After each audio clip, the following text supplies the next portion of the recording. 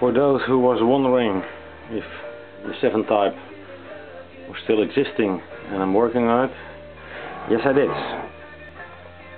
I had a weight issue with this boat. She tended to roll over. So firstly I had made this little container and the pieces of lead were inside this container. The only issue was she was at this position above the waterline. So with submarines you try to get the weight, all the weight if possible, underwater.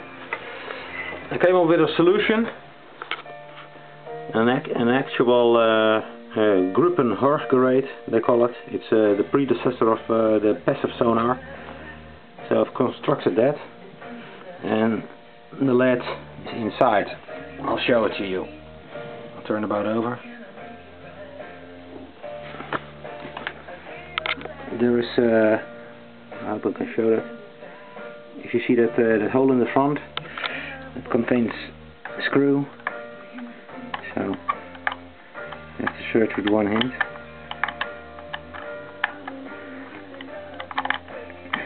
Yeah, that's it. I can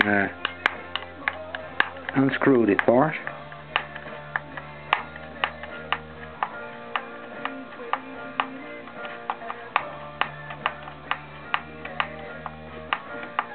It will take a while, but that doesn't matter. She's also connected at the rear part with a little pin, so she won't fall off. I put the camera down because I have to do it with 2 hands.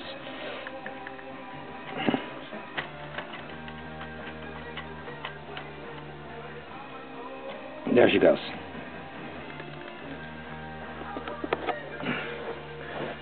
As you can see, you got here it's a little pin underneath, and inside, on the inside, is the lead. It's a clever way of hiding your lead and getting the weight under the waterline. And let's see at the next trial in the water if it gave me the success I wanted. Until then.